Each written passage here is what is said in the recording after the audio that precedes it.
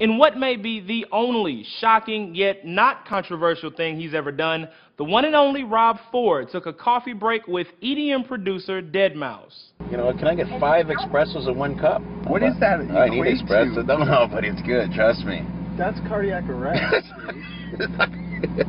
For 30 glorious minutes, Deadmau5 and Toronto's contentious mayor discussed everything from football to potholes and, of course, bad driving. Did you see that? I'm the first one dead on that one, man. But lest you try reading any further into it, Deadmau5 includes this disclaimer in the YouTube video summary. This is a coffee run. This does not reflect my political views or views on anything, really. Even Canada's Maclean's blog noted there was little objectively newsworthy about the video, posting this preemptively defensive piece explaining why its reporter even watched it in the first place. But let's face it, everyone's fascinated because, you know, Rob Ford. Yes, I have smoked crack cocaine.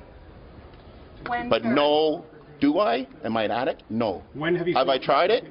Probably in one of my drunken stupors. For those wondering, Toronto's infamous crack cocaine smoking, camera crashing, drunken stuporing mayor is still the mayor, despite earlier attempts by the Toronto City Council to remove him from office. As for Deadmau5, the coffee run videos are a recurring bit on his YouTube channel, which feature past appearances from Grammy winner Pharrell, Skrillex, and even Tom Green.